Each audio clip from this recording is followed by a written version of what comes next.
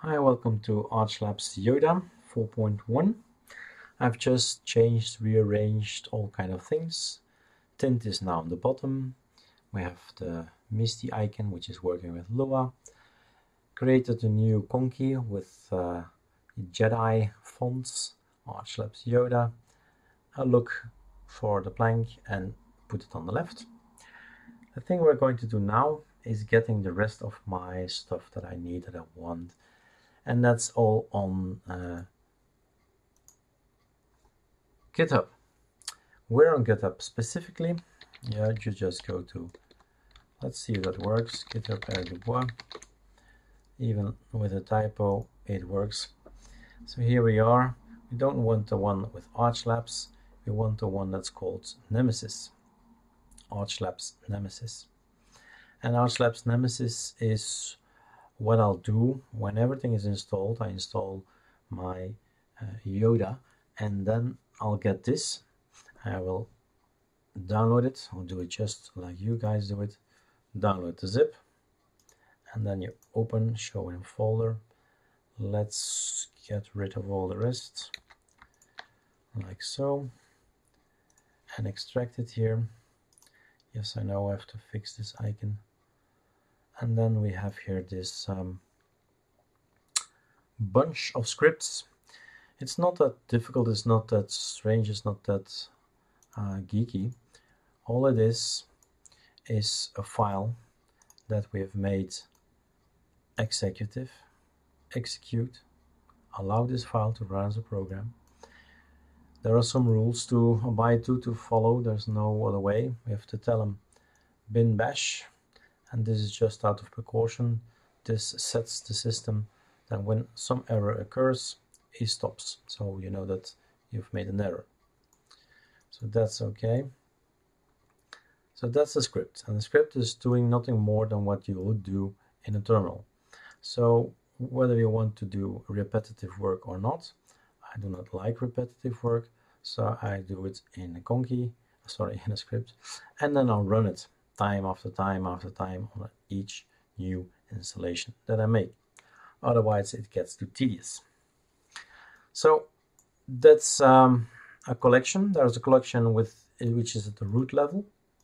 This is root level, and these are the personal files. These are things that I'll copy paste over the actual ArchLabs config files if I want to. So it probably goes into the hidden folder .config, and then for instance the GIMP folders, config file, the Sublime text, stuff like variety. I have always to set everything again whenever there's a new installation. So I'm just copying in the config file from variety over to there. That's all I do. So we're gonna check what's in here. We're gonna analyze it and speak maybe in a little bit more detail if possible. This one is going to check if we have if there's a possibility to have even faster servers nearby. So we always start with like this, and then we type the numbers. Did I do something wrong? Yes, I did. Of course, you have to press here, right mouse click, otherwise you're not inside the present working directory. A nice thing you should remember, present working directory. So we are actually in ArchLabs Nemesis master. Great. And now we can start that ahead and just type it. And or we are in Belgium, and yes, we are in Belgium. So my best guess is now to run 2.5. There you go. If Reflector was not installed, maybe something to add to the ISO. And I guess that's not that big. Anyway, it's installed now, so it's that fast. Is it? No. Reflector was installed. Warning, it's up to date. Skipping. Okay, no surprises there. So it's going over all the mirrors in the neighborhood, and there we go. My system is up to date. It says he installed something here, which is just fine. So okay, this is now, these two things are just to figure out who's the fastest Arch Linux server in the neighborhood. 100 is installing stuff that I like, that I want, if I want to have it. I see things that are already included now in the Yoda edition, but all these things are not yet in the Yoda edition and will maybe never get there. So I do believe we have these things. Let's try it out. See what happens. I do believe we can delete this line. Nope. No. Everything is installed. So these elements were not yet in the distro of Yoda, and these are all about zippers and unzipper stuff. So I'm not going to install these at the moment, but these are programs we can use. This is maybe an interesting. Baobab is maybe one item I can install. It's to figure out if your hard disk is full and then find out, oh yeah, I've downloaded I don't know what kind of DVD, and then it's too big and your hard disk is getting full. That's an ideal way to figure out where my gigabytes gone. Okay, so I'm not going to install this one for now. The conky aureola is something interesting. Well, actually it's here, right here. Don't have to go to a separate tab. It's somewhere down here. Here it is. So these are my personal conkeys. Some of them have migrated already to ArchLabs, but some have not, and these are all the aureola conkeys. You can install them as well. The Sardi icons extra are all the Sardi icons. Inside the Sardi folder there are scripts to change icons from color. Let's quickly check one out. This one. All these icons are normally blue, and now with the little scripts they're all this kind of color, Takao color, and green and blue, and whatever color you choose. There are 60 million colors to choose from. Just run the theme.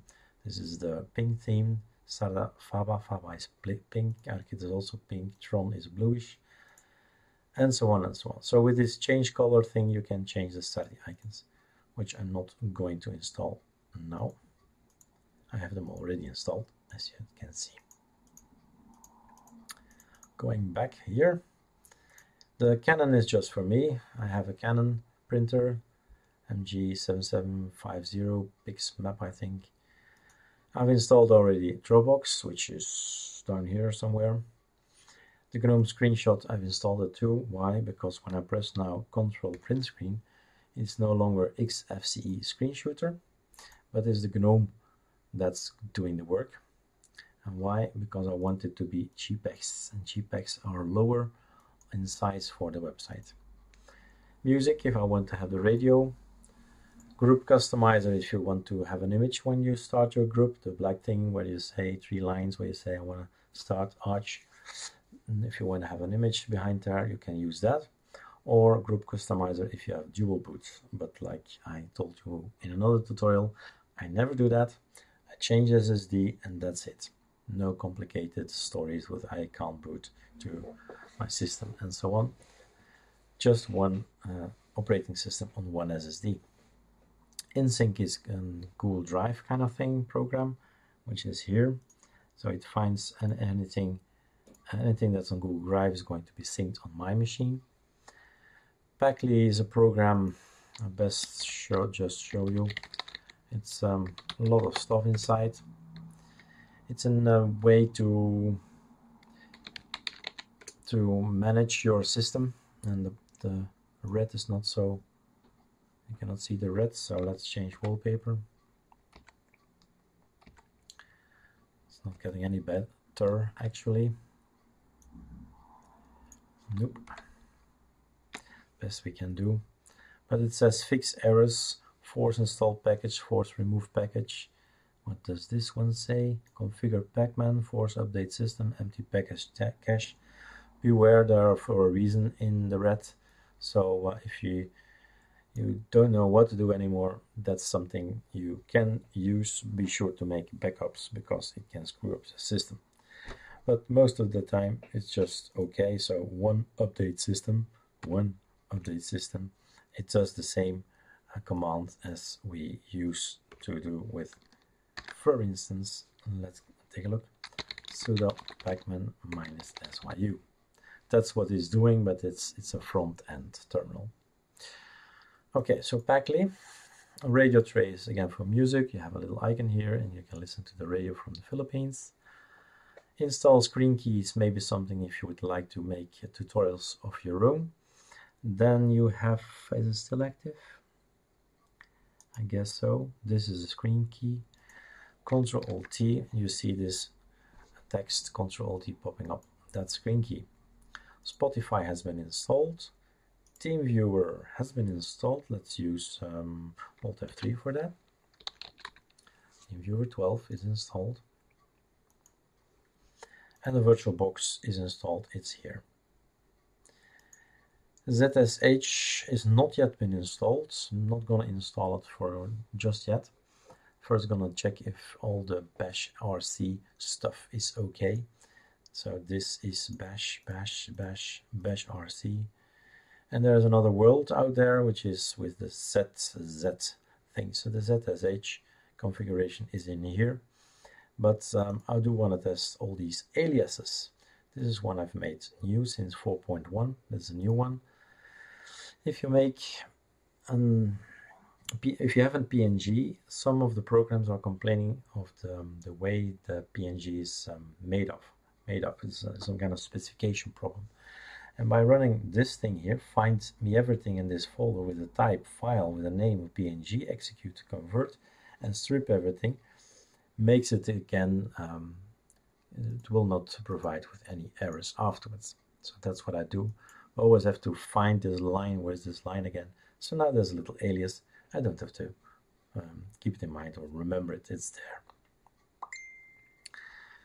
Tell you later, Tom.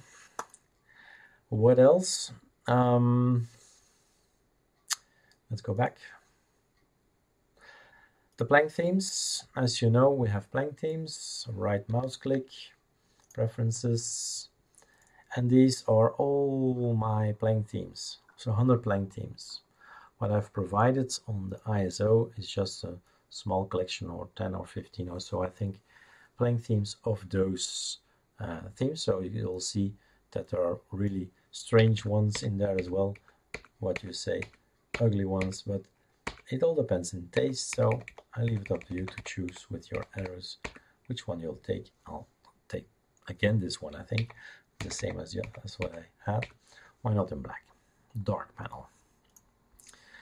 And this one is not for you. This is just to set up the GitHub. So if you ever want to have your own GitHub to store your own scripts, there is a tutorial on erikdubois.be. I'm not sure if we can get quickly to it, but you can figure out, find GitHub or something. There is a tutorial on there how to get you started. So that's the first part. I'm gonna skip or gonna cut the tutorial in two. So this one has been discussed, and now we're gonna discuss this one in a later tutorial.